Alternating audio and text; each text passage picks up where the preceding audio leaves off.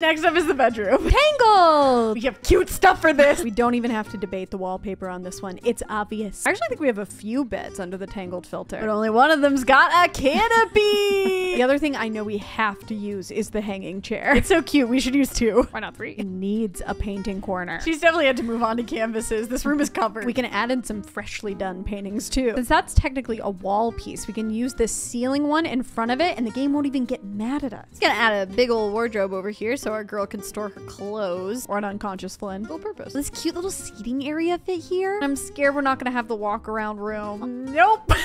We do have this fireplace instead. I do like that it has this cooking pot though, because she sings about cooking and When Will My Life Begin. She talks about books, candle making, and playing guitar. Golden flower too much. I think it's genius. And the last but certainly not least thing we have to add are the lanterns. Oh, I could see myself living here. I could see you living here too.